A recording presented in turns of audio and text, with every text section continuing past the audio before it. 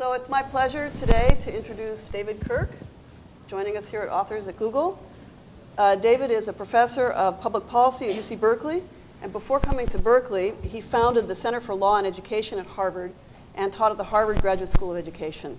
He's the author of Shakespeare, Einstein, and the Bottom Line, and he's here today to talk about his recent book, The Sandbox Investment, the Preschool Movement, and Kids First Politics. So I'm up here. So let me just say it's great to be here. I may be the only person in history to write a book whose acknowledgments include 2 sentences dedicated to Google. And I was thinking as I was coming here, if I had to swap all my RAs for Google, would I do it? Yeah, sort of didn't want to go there as a choice. But so why it's good to be at the source. Are you here? Why'd you write this book? Well, 2 reasons. One of them researchy, one of them personal, which is I think what happens whenever I work on a project. I have one of those don't try this at home kids sort of academic career where I've never worked on anything twice. It's kind of intellectual attention deficit disorder, like that. So I was taking a walk on the beach with a friend of mine who is a pediatrician who'd gone back to school, and he said, there's this study that shows the long-term effects of preschool on kids. And I, thinking I knew it all about this, said, no, I mean, there's all this, it just fades out, just fades away. And then he says, they've followed these kids now into their 40s, and they've found all sorts of things. They stayed in school, they didn't get assigned to special ed, they graduated from high school. All of these, for the wonks among us, statistically significant findings. They went to college, they stayed out of jail, they got married, they had families, and they're earning about a quarter more than the same population, otherwise identical, that didn't go to school. This is the, as I later found out, it's an iconic study called Perry Preschool. And I was so amazed at this, because if you're in the social science business, you can make an entire living with 3 words, no significant difference, nothing matters. And here was something that mattered, and it didn't just matter about education, it mattered about a whole lot of things. So I want to find out more about that. And at the same time, my then sister-in-law was trying to find a preschool for her kids. And I was out there helping. And it was amazing. I mean, she lives about an hour and a half north of Sacramento.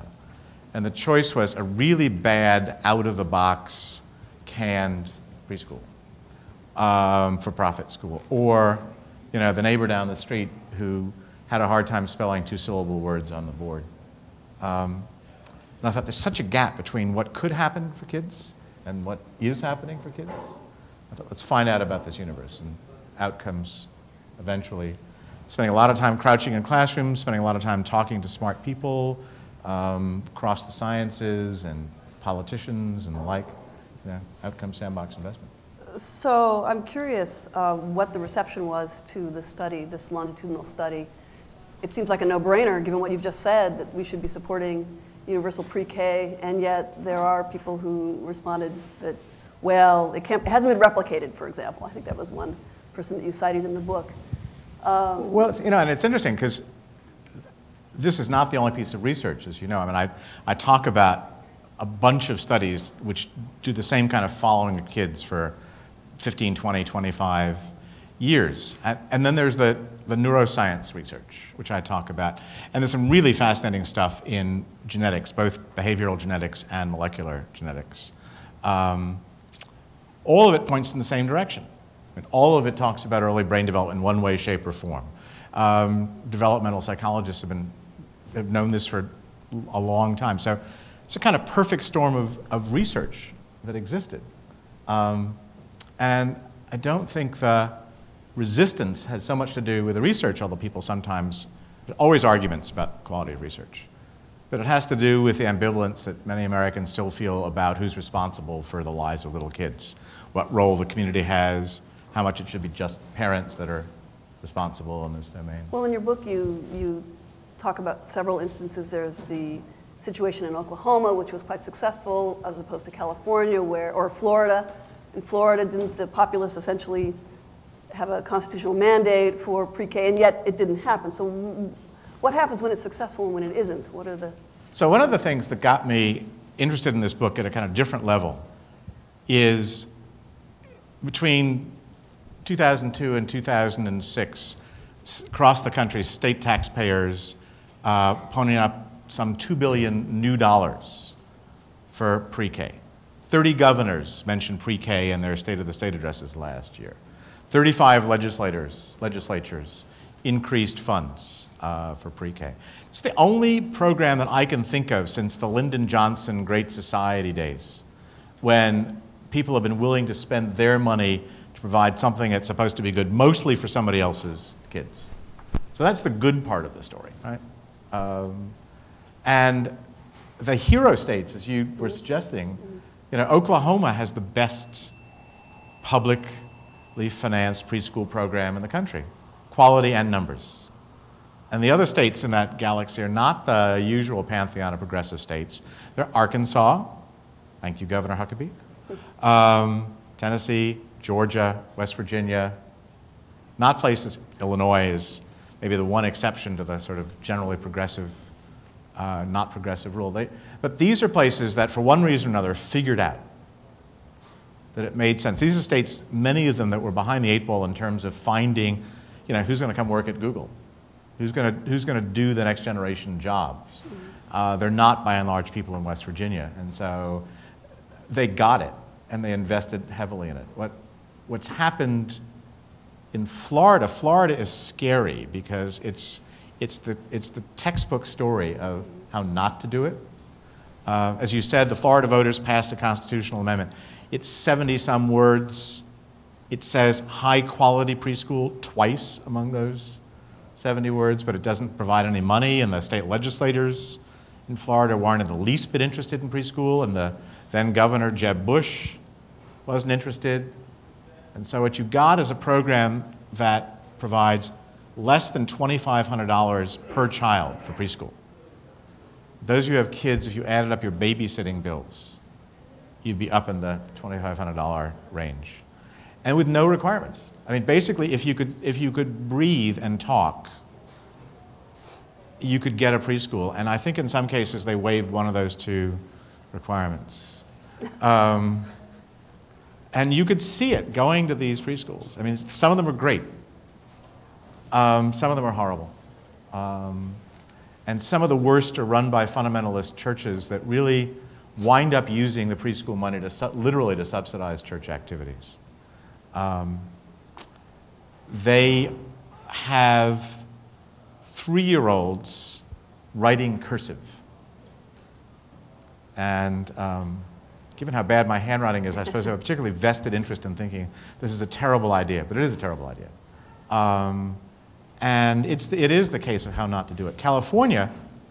Yeah, that was my next question. Yeah, okay. What went wrong in California? What went wrong in California? One of the real heroes of the preschool movement is Rob Reiner. Without Rob Reiner, the issue would not be on the national agenda. He got the brain research early, and he has a huge Rolodex, and he used it. So you get, 5 days on the Today Show, 5 days on Good Morning America, cover stories in Time, cover stories in Newsweek, best-selling issues of those magazines. And that, Tipper Gore gets interested, and out of that there comes a White House conference. Hillary Clinton is interested in this set of issues, and you begin to get momentum building up. So Reiner, who got clobbered in the campaign, unfairly I think, is really an important figure in this tale. But what happened in California is that the folks who wrote the initiative reached too far. It was a Cadillac model when a Kia would have done just fine. It was very expensive, and it was a soak the rich tax financed model, and a lot of good government types, all good government types, hate that.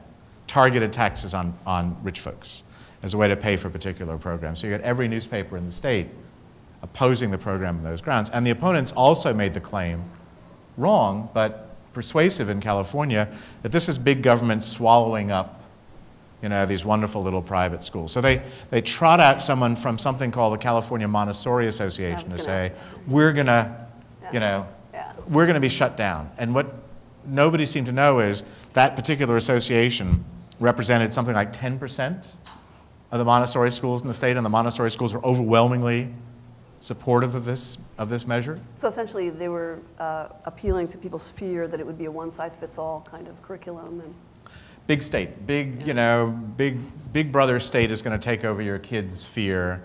All the kind of let a thousand flowers bloom approaches are going to go. As I say, not true, but really hard to combat. And it's just a badly run campaign.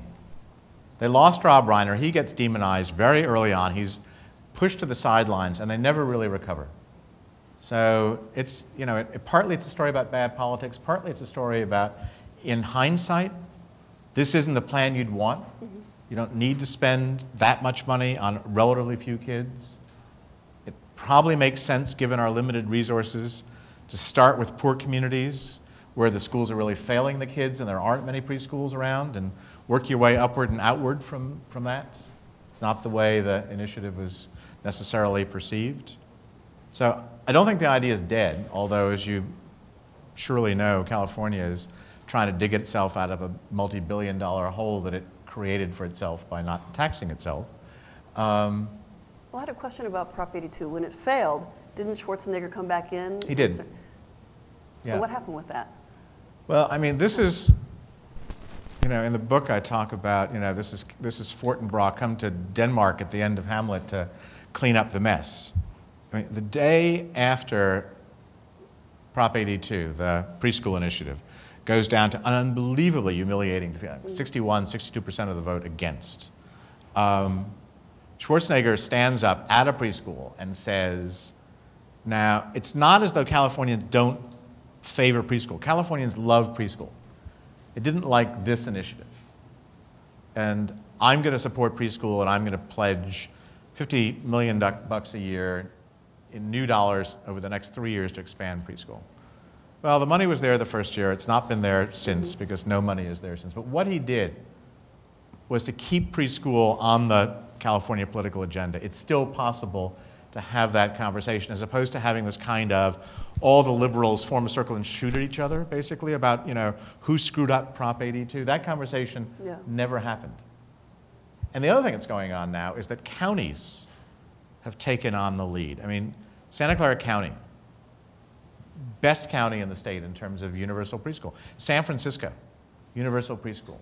Los Angeles, a program called LA Up, which is a big preschool program targeted at the neediest kids and growing over the next 5 or 6 years to be citywide. So the action is really now at the county level, much more than the state level. Because the school you mentioned in LA, that program, they had mentioned that they would live or die by Prop 82, but you're saying they're still managing to survive and grow. Well, if you look at a map of the state, and you look at the number of kids in publicly supported preschools, the numbers keep gradually going up. Mm-hmm. But they're going up not because really of what the state is doing, because what the county is doing. The other thing that's happening is that Jack O'Connell in the education department has said, we're going to take all the little kid money and we're going to dump it in one pot. And we're going to spend it that way, which is a really sensible idea because we have so much turf war fighting in this issue. So note, by the way, what's happened in this conversation. We haven't gone from, the preschool conversation used to be, will it happen? And in a sense, where we're going here is, yeah, it's going to happen, what does it look like? Right. And that's where Florida and Oklahoma and California play into the story. Is it going to be any good? Is it going to be at all like that first preschool that I described, or is it going to be like the places that my ex-sister-in-law was struggling with? Now, was it in Oklahoma where the funding went to the public schools, and at first some of the public schools didn't want to have the pre-K, and then when they realized that people were moving out of their district? Is this the sort of thing that could be happening in California as well? Well, I think there certainly, a lot of parents voted with their feet. I mean, whatever parents' views are when it comes to the world, they are very conservative when it comes to their own kids. And they're going to fight fiercely for those kids. And if they figure out that preschool is a good thing, and preschool is not available in their district but is in the neighboring district, just like people move for good public school systems, people were moving because this was a program for their 3- and 4-year-olds that they'd benefit from. And the other thing that happened in Oklahoma is that they're the southeast corner of the state, down by Louisiana. And by the way, the liberal social policy motto in Oklahoma used to be, thank God for Mississippi. I mean, sort of that's where they saw themselves on this totem pole. Southeast Oklahoma, poorest part of the state, invested its own money in addition to the state money to have a full-day program for 3- and 4-year-olds. And lo and behold, when you start looking at the test scores for 3rd graders, those kids were doing at least as well as the kids in the rich suburbs around Tulsa and Oklahoma City. And you can bet, right, if you're a parent, living in Palo Alto, and you hear that the East Palo Alto kids are doing at least as well as your kids in 3rd grade, I don't care what your politics are, you're going to wonder what's going on. What are they doing right that we're not doing right? And so that's the kind of dynamic that's set in this So in a story. sense, this is, the success comes from the grassroots. A lot of the success comes from parents. A lot of the success comes from mobilization. And the other thing that makes this an interesting political story is that foundations got involved in ways they don't usually get involved. I mean, you think about foundations as giving away money to good causes, or giving away money to something nice. But the Pew Charitable Trust in Philadelphia and Packard right down the road here really got involved in an effort to make preschool happen. And Pew in particular, because of the way it's structured legally, could invest some of its money in direct advocacy. So it built a network of smart folks. And I'll tell you, having talked to politicians, by and large, the worst lobbyists in the world are the lobbyists for kids. They haven't got any training. They don't sort of know how to find they don't know that there are corridors of power, let alone where they are. They kind of think if they stand up and say, it's for kids, It's like what I call teddy bear politics in the book.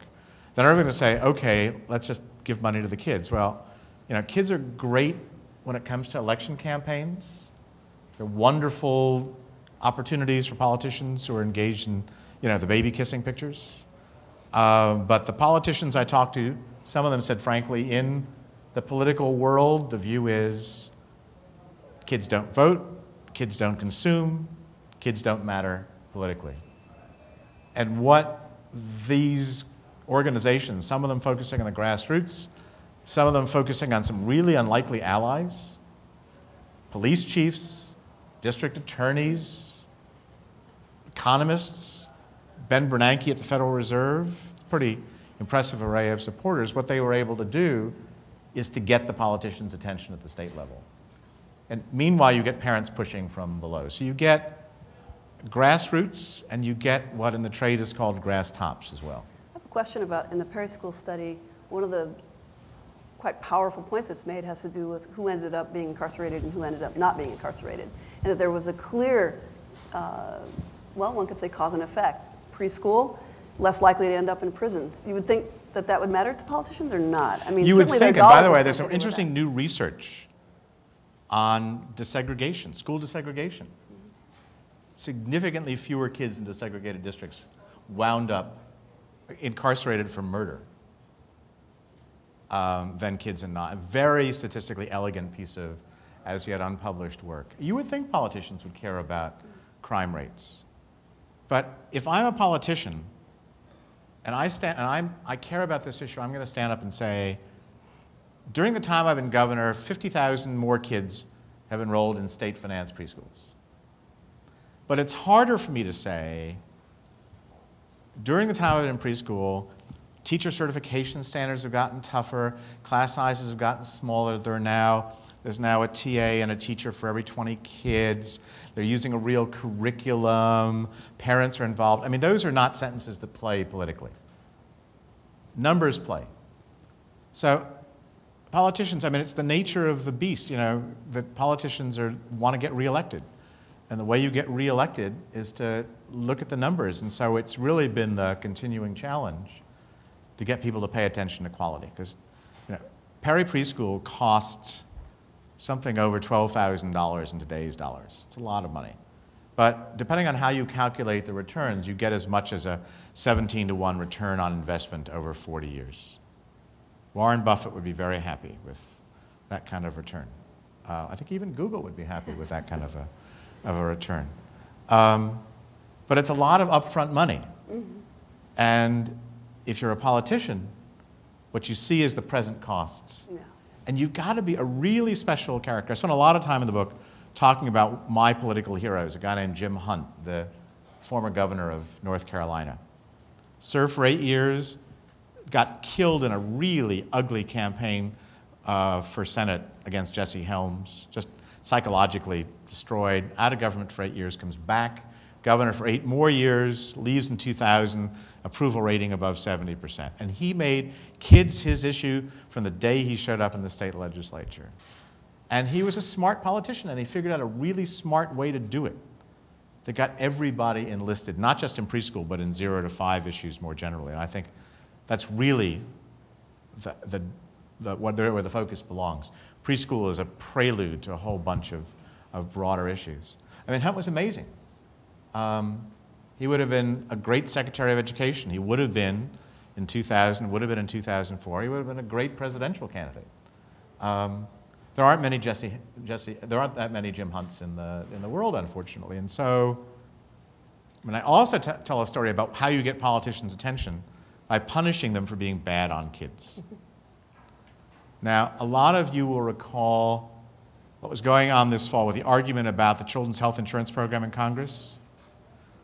Congress proposes an expansion of the program to make it effectively universal. The president vetoes it. Congress proposes a large program. The president's about to veto it again.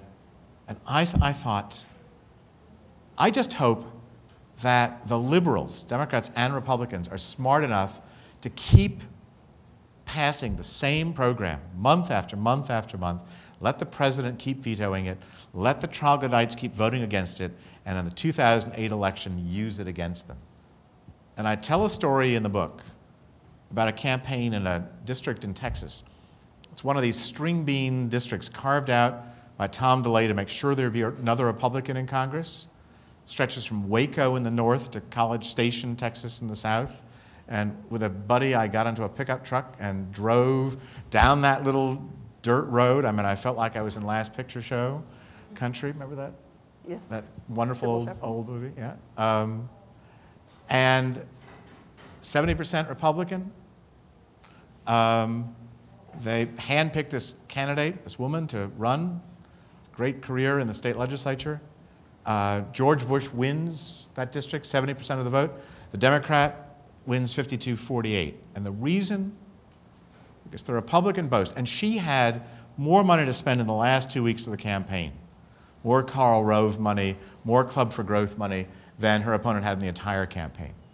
She loses because she said, my proudest boast is that I saved the taxpayers of Texas $1 billion, and Chet Edwards points 150,000 kids removed from the rolls. And he has this great black and white photograph TV ad.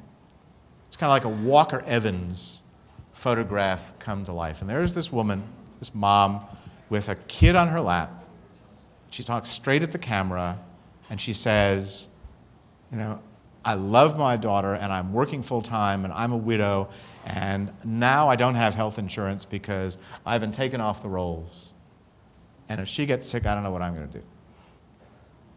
And then I think the only line in the ad was, children were never my highest priority, which is what the Republican candidate said.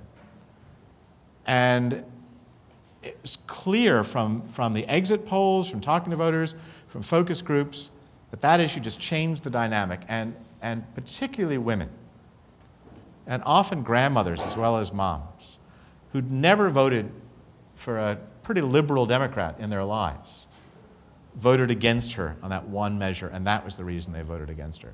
So if you think about this as a political story and not just as it's a science story, it's how do you build a good program nationwide and statewide story, but it's, you know, a big chunk of it is a political story. You know, it's not just playing nice. It's showing politicians that you can win big if you're pro-kids. Look at Jim Hunt and that 70+% approval rating after 16 years as governor. And you can lose big. Look at Arlene Wolgemuth, who lost that election to Chet Edwards. I have no doubt that she profoundly regrets ever saying children were not a high priority. So what's your you have a vision for K through 12, or pre-K, sorry, through 12? I mean, we haven't even talked about K through 12. I mean, I'm living that myself right now with a 15-year-old. Yeah, we could go there. But in terms of... Let's start with 0 to 5. Let's start with 0 to 5. Because that's really the empty terrain. I mean, K to 12, I mean, the issues in K to 12 are so familiar and so fought over. Are charter schools the answer? Are magnet schools the answer? We don't want to make the same mistakes, right? Well, and yeah. One of the things that, in fact, one of the things that makes pre-K interesting is how do you not look like K to 12 all over again? How do you not recreate some mammoth bureaucracy that really can't figure out how to serve diverse needs of kids? Because there's an allergic reaction to that. Yeah, which I happen to have that very disease. But pre-K has gotten a lot of attention because of all the research and because the push is that pre-K is about getting kids ready for school. That's a mixed blessing, particularly if what you're talking about is getting kids ready to take the No Child Left Behind test. And you're not talking about kids learning how to work and play well with others, take your turn, sort of deal with your emotions, play, develop your creativity, all that stuff. By the way, Jim Hunt said, you know, my slogan used to be you got to get the basics. Now his slogan is we're really shortchanging creativity in the school. So that's the direction you'd want to move.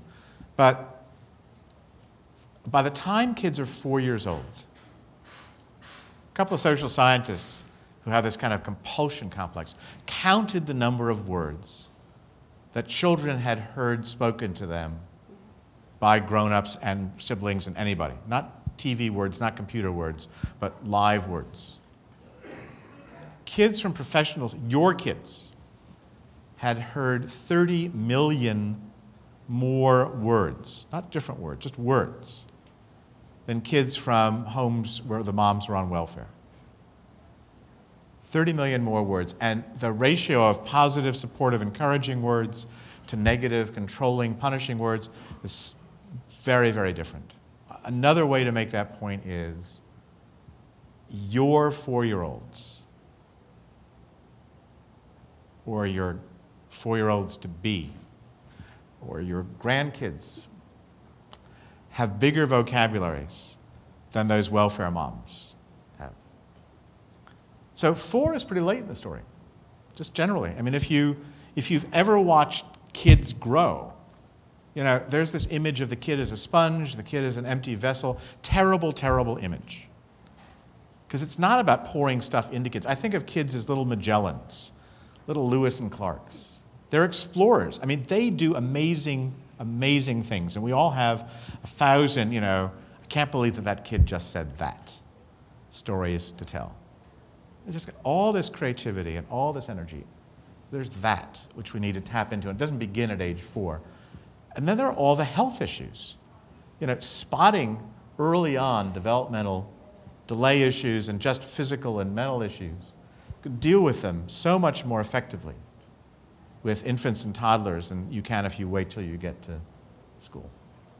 And we're going to get to universal health insurance for kids. We're probably going to get to universal health insurance or some version down the road, but kids first. And the question there is exactly the same as the preschool question. How good is it going to be? You know, if you say you got universal health insurance, but the nearest doc is 70 miles away, or you can't see a specialist, or we don't have these drugs for you, or the copay is huge, or not very useful. So the push, I would argue, because in a sense, 0 to 5 is a kind of natural grouping, the preschool, 0 to birth to going to school. Age 3 to age 8 is another natural grouping because it's a developmental grouping. Sort of kids learn in sort of related ways, and you could think about reorganizing schools so they were pre-K through grade 3 as an organization of schools. But that's where the energy needs to be, and pre-K is a start to that process.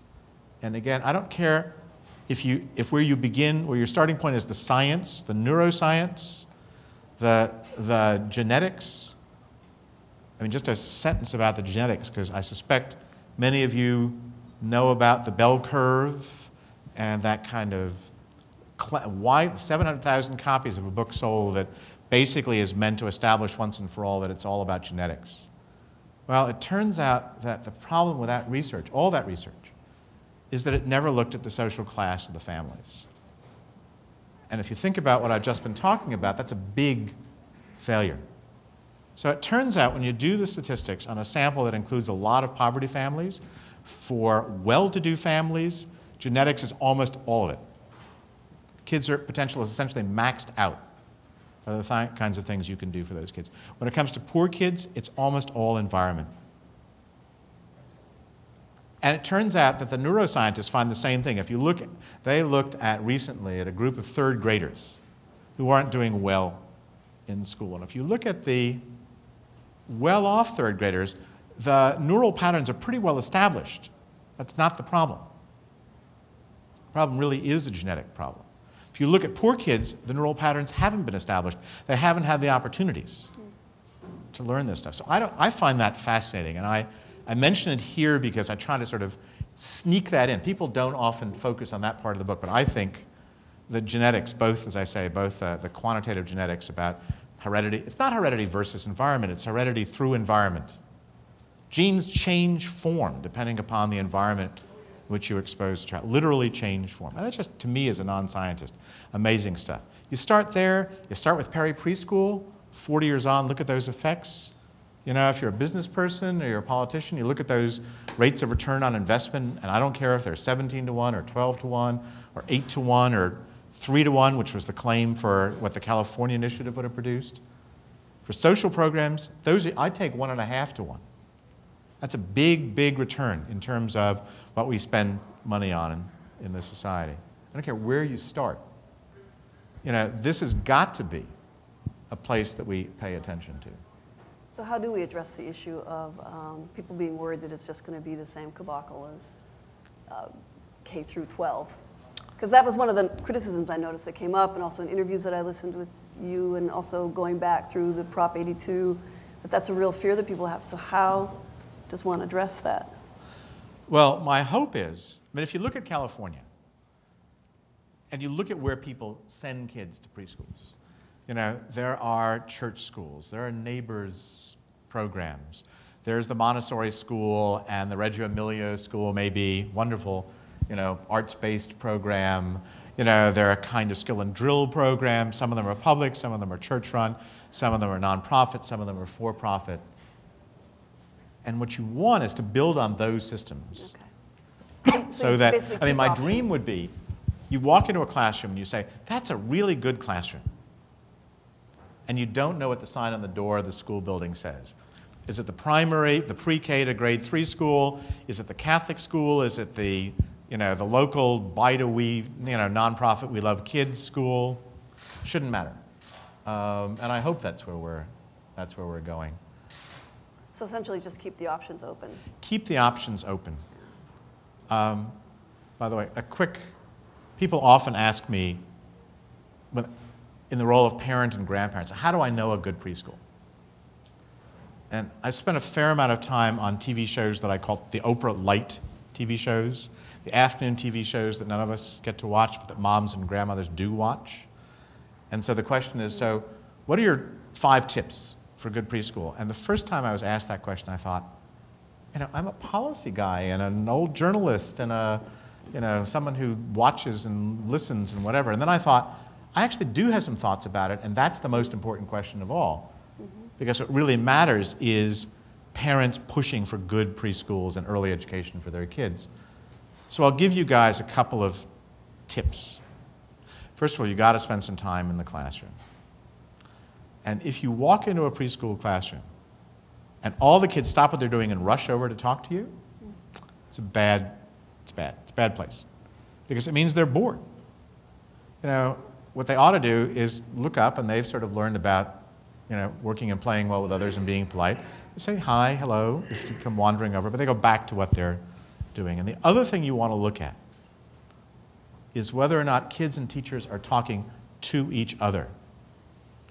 Are the teachers listening to the kids, taking their cues from the kids? Not letting the kids run the show, but taking the kids' ideas as their starting point, or the teachers talking at the kids, which happens all too often. Is there real conversation going on in those schools. And that isn't about, at the end of the day, you can try as a policy person to mandate well-trained teachers and small classes and parent involvement and a real curriculum. What I mean by a real curriculum, basically, is you should ask the teacher at the end of that hour or two you spent there, so when such and such was going on with Johnny and Susie, what were you trying to accomplish? What were you trying to do? And if they say, I don't know, that's not a good answer. They need to have some idea of what they're trying to do in all these moments of the day. But that's really, it's at that micro level that the biggest effects are going to be had. We can spend money, we need to spend more money. We can subsidize an array of schools, which I think is really important. We can get great information to parents, which is crucial. North Carolina, like many states, has a rating system. How good is the preschool? How good is the child center? 1 star to 4 stars. It's like the Amazon.com book ratings. When they started, most of the centers were 1 and 2 stars. Every parent who got what amounts to a voucher also got an education in why quality matters. And the child care centers and the preschools got rewarded with additional dollars as they moved up that ladder. That is, they hired better trained, more experienced teachers, had smaller classes and the like. So you get demand push and you get supply pull, both in the same direction. And I've never met a preschool teacher who didn't want to do a better job, didn't want to know more about kids. And I've never met a parent who didn't think that they wanted to do the very best they could for their kids. So there's a program, there's government creating a set of incentives and using information to change the world. And now if you go to North Carolina, the vast majority of those kids are in 3 and 4 star centers. They've moved up and the centers have gotten better. So that's the hope. That's the hope I have. Shall we open this up for questions? Yeah. Questions, thoughts, comments? Is it on? It's good? All right. It wasn't a second ago. So I missed the first 10 minutes, so excuse me if you already talked about this, but my question is also, you've talked a lot about how much better it is for the kids. Is there part of your book or some science or studies or even anecdotes about whether it's better for the parents to have the children basically out of the house and what effect that has on society? Like I can foresee, for example, people having more kids if they weren't, still taking care of so many kids at home at the same time. And would that be good or bad? Well, we've got demography pushing so hard in this area. The average mother, poor mother, middle-class mother, well-off mom, is back working before her kid is 6 months old. So that's the reality. And then the question is, what do you do with that reality? And I know what a lot of moms do. They scurry and they patch together, and dad gets involved in doing this. And if you're lucky, you've got grandma, down the road who can help out, or the kid gets sick and you got to go home. And I mean, it's just a mess, by and large. It clearly makes parents' lives, and particularly mothers' lives, less fraught if they've got a reliable place for their kids to be in.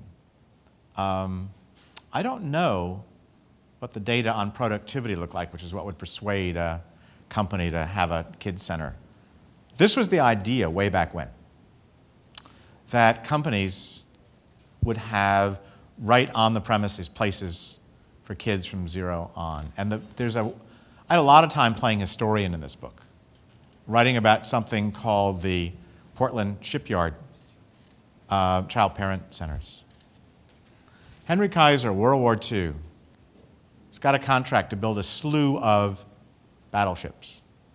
No men around. They've all gone off to fight. This means you need Rosie the Riveter. But how do you get women to come to Portland, Oregon and work? And how do you get teachers to come and work in preschools? And what he does, he combs the country, he finds an incredibly able early educator, sets up a program for kids from 2 through 8, pays the teachers well. And he pays the teachers well because he figures if he doesn't, they're all going to get stolen away by the shipyards, and they're going to take those jobs. Small classes, everything really well thought out. The only thing, if you took that program and adopted it today, it would be state of the art. I mean, the only thing you would probably get rid of is the fact that cod liver oil was part of the regimen of this drill. And some of us remember the threat of cod liver oil as this sort of health measure. But aside from that, even the design of this place, little classrooms around a central play courtyard, furniture designed for these kids. We knew how to do it 60-some years ago. We know how to do it today. And there's never been a push to make it happen at the company level. I think what's increasingly happening and what may make better sense is that companies say, okay, employees, here's a menu of benefits. You can pick from these benefits, and among them is support for childcare or early education. But there still isn't nearly enough of that. There's something also in the question that... You can't be heard. I can't be heard, and I'm supposed to... Will this make a difference? Am I on now? Maybe you'll repeat my question. that there would be an incentive to have more children. In other words, you've made life easier for the mother, so she'll go ahead and have more kids, and maybe that would be a possible fear for people that... Or hope, depending on how you think about kids in the society. I think it was a hope question. I'm not, I don't believe that families follow rational choice theory. I don't believe that, Gary Becker, Chicago economist, is the norm. When he used to get divorced every December 31st and married every January 1st because it was rational from a tax point of view to do this. So I think there are lots of things that go into those decisions. But my hunch is that at the margin, you're right. That if you're thinking about, gosh, do I want, and it's usually, in the case of professional parents, my sense is, it's usually the third child. First child, you can go to work. Second child becomes an issue. Third child, by and large, you're going to stay home and raise those kids. That seems to be the data. Makes many mothers hesitant about third children, means that mothers wind up with choices more constrained than they would like to be. So it's a great question. It's one I hadn't thought about. And my guess is at the margin, you're right. The better the opportunities are for kids, and not just in, as we said, not just in preschool, but across the board, I think the more willing parents will be to say, I really can do both. I really can raise a family and work at a job that I care about. I care about both, and I can do it. David, I want to thank you for your work and introduce myself. I'm Janice Kaiser. I'm the manager, family support manager at the Google Children's Center at the Woods. And this advertisement was brought to you by... and I wanted to speak a little bit to your question and also acknowledge the some of the points that you made that I think are so crucial. And I think, speaking to your question, what I'm hoping with really high quality childcare for families that's available, that's accessible, that's affordable, is that teachers will make families better parents, and parents will make teachers better teachers.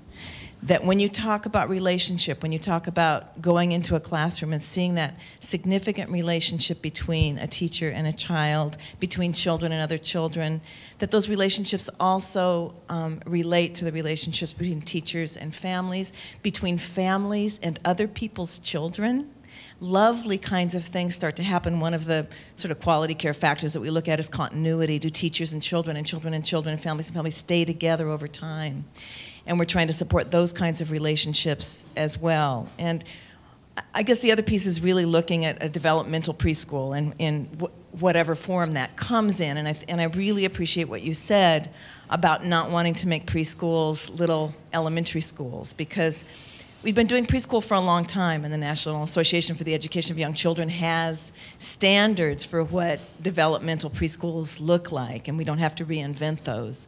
So when we're looking at Preschool for All, we really need to look at what's already occurred in the profession and not just bring the elementary school standards down. Yeah, absolutely, on both points. If you look at the criteria, what makes for a good preschool, involvement of parents is always on the list. Every one of the exemplary preschool programs, the ones on which the research is based, get parents really involved. And the best one that I know about, still going on in Chicago in kind of weakened form, but now in operation for 40 years, had a room called the Chicago Child Parent Centers, a room built in the school for parents. Now these are poor and working class parents. And the room was there to provide what the parents wanted. They wanted to learn English, they could learn English. They wanted to learn computer skills, they wanted job training skills, they wanted to learn how to cook. This school would figure out ways of bringing folks in to work with them, and the parents would get involved in turn in the classrooms being aides to those kids. So you hear over and over again what's just true. Parents are the main educators of kids. I mean, you've got kids for a handful of hours a day for not every week of the year. And so, you know, the best decision the child can make is to be born into a really good family. But since the kid doesn't have that choice, right, the notion that the early educators and the parents, in some sense, are the same people, they certainly are partners in this process, is important not only for preschool, but for education generally. And I do want to say a word about this No Child Left Behind, you know, no preschooler left behind, because it's scary.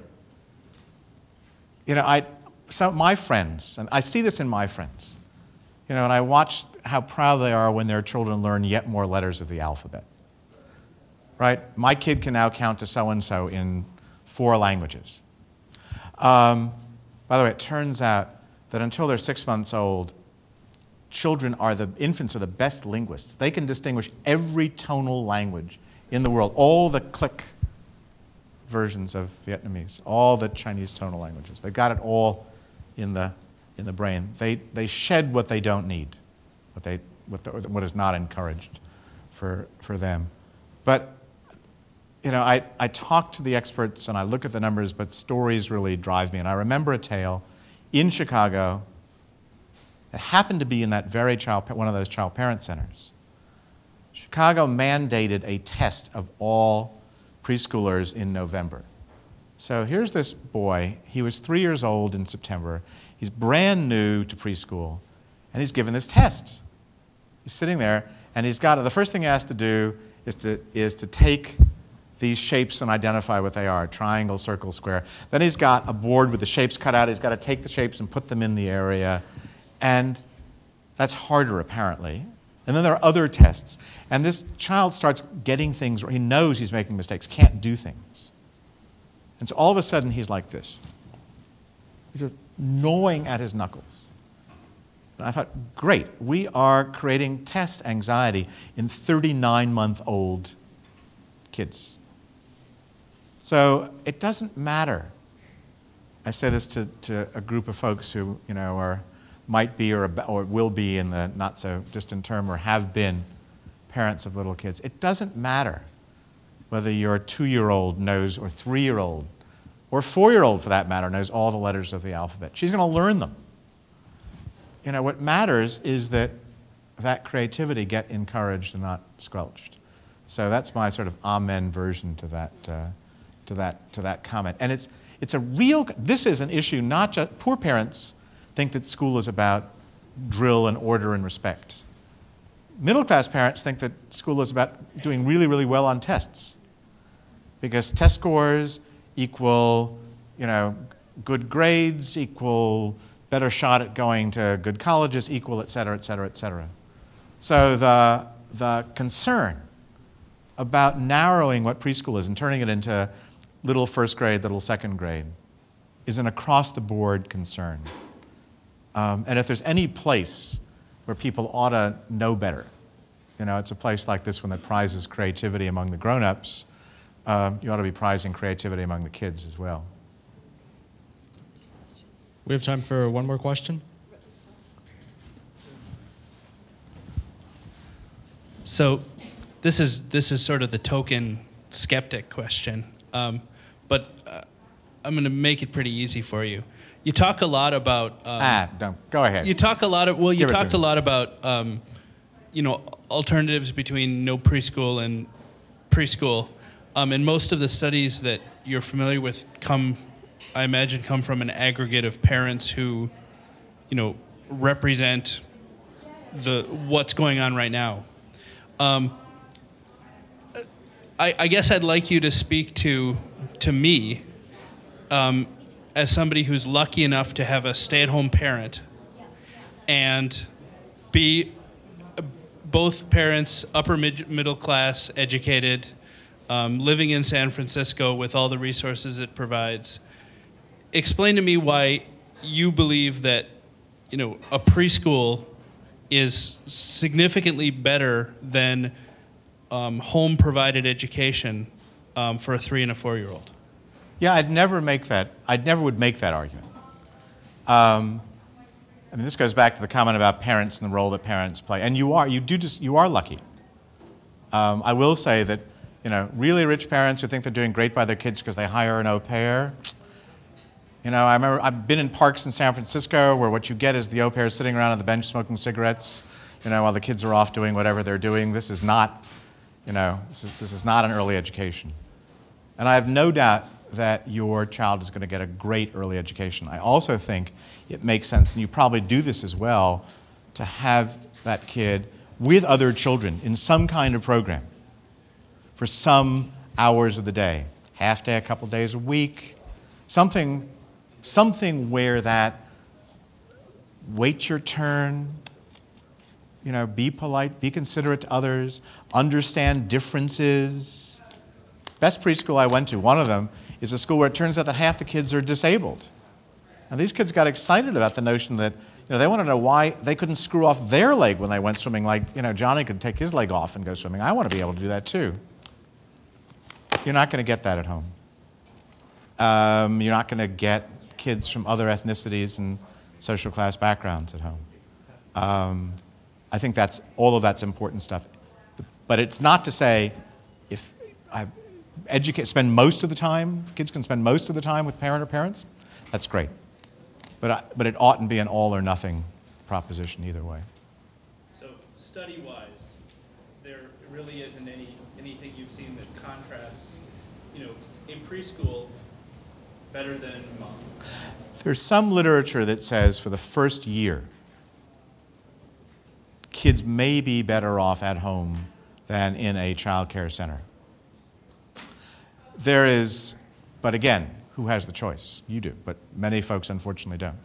There's somewhat more interesting, because broader literature that says that ran an experiment. It compared no help for parents, parenting education alone, child care center alone, good child care center alone, and child care center plus parenting education. And it turns out that that latter combination is more effective than any of the others. So that if we think about families generally who don't have that option, that combination of working with parents and working with kids is the right combination. Let me just close with a question that nobody asked me, but that I'll answer anyway, which is my dream and my nightmare in broad terms, to go from the particular to the society. The dream, you know, the dream is Oklahoma becomes the nation. It's not the world's best preschool for everybody, but it's a pretty good preschool for everybody. And if people can afford better, or, you know, that's fine. And the Oklahoma data are pretty impressive in terms of the benefits of that early education. But the nightmare is the Florida story. That what you get is low quality, bad preschool, preschool on the cheap, preschool with untrained teachers, preschool without parents involved, preschool with no curricula. And what would happen, if you studied those preschools 10 years later, you'd find no effect, maybe even a negative effect. I was in a school in Texas where the teacher had a certificate, but there was no class size limits. One teacher, 40 4-year-olds, 40 of them, in that classroom with one grown-up. This is kind of like Lord of the Flies, and, you know, nobody wants to be Piggy, which is why, you know, it's not a great surprise that kids from that kind of program are going to emerge more aggressive than other kids. So my fear is that's what preschool will look like across the country. It'll be preschool on the cheap. It won't have any benefits. And social conservatives will say out loud, you see, it was just another one of those nanny state programs, a way of spending our money. And then they will say, in a much softer voice, besides, what can you expect from those kids? And I've said that sentence many times in many groups, and I've never found anybody that I've been talking to who didn't get what I meant. It's a hugely important policy issue. The stakes are really high. Focusing on your own kids' needs has got to be the primary concern of any parent. But focusing on kids-first politics, on pushing the next president of the United States, whoever he or she may be, to make kids a priority. A very wealthy investment banker turned policy guy who had lots of millions of dollars that he could raise but wasn't going to until he found a politician who endorsed the idea of kids first politics, which a matter of a couple of months ago Barack Obama did. Hillary Clinton has been with kids since forever. But you got to use some of that talent that you've got. You know, that creative talent, the engineering talent, the marketing talent, the child care talent, the political talent, on behalf of kids. That's my hope. Thank you.